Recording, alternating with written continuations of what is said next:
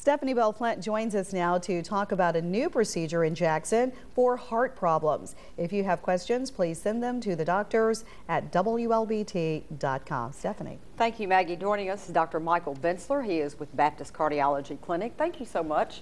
And as he describes himself, he's a cardiovascular electrician, so to speak. He does ablation surgeries, or a lot of them. And you've got new equipment now that you're working with that is almost completely the opposite of what you've previously been working with. That's correct, Stephanie. Most of our atrial fibrillation ablation procedures was done with typical radiofrequency current, which is a standard traditional ablation energy where you actually heat or you cook the tissue to destroy the abnormal focus. Well, now we have a new catheter that actually uses liquid nitrogen inside the catheter, which actually freezes or cools the tissue to -45, -50 degrees Celsius, so that we can actually use that for ablation. Wow. Now we're calling this a cold therapy. What's the difference? How is it better for the patient than what you've used in the past? Well, in particular with atrial fibrillation, when you use a radiofrequency current to ablate the tissue, you can actually disrupt the inner lining of the heart or the endocardium. With cryoablation, you actually can still ablate or destroy the tissue, but you actually don't disrupt the inner lining, so there's less of a chance of thrombus or blood clot formation.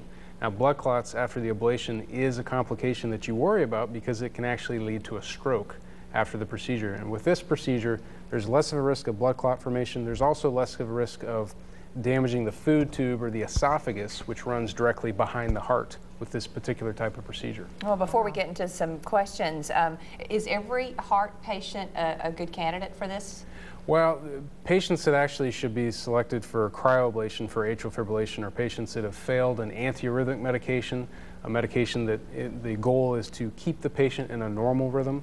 So if a patient has actually failed an antiarrhythmic medication and he or she is having significant symptoms such as shortness of breath, lightheadedness, fatigue, any symptoms related with atrial fibrillation, those are the patients that are good candidates. And would you kind of explain what atrial fib is in terms of it's an electrical conduit system, it's a disturbance in the electrical system of the heart or Absolutely. whatever? Atrial fibrillation is a irregular, chaotic, disorganized beating of the top left chamber of the heart. It actually involves both of the top chambers, but this disorganized electrical activity inside the heart doesn't lead to a synchronized contraction, but the heart kind of quivers or fibrillates. And with that loss of synchronized contraction, the heart doesn't pump blood as effectively. And so patients can have all sorts of symptoms. The most feared complication of atrial fibrillation is you can actually get blood clots that form on the sides of the heart while the heart is fibrillating.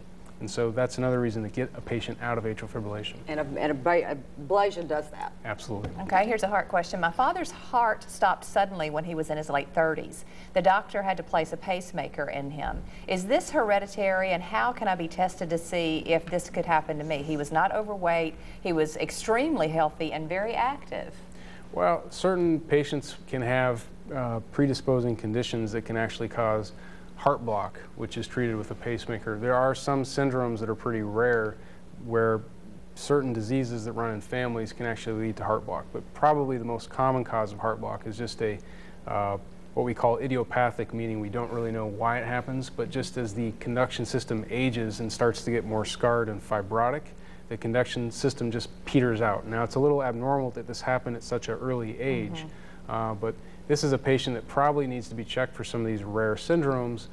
If these rare syndromes are actually passed on to the offspring, the kids, then they could probably be screened as well.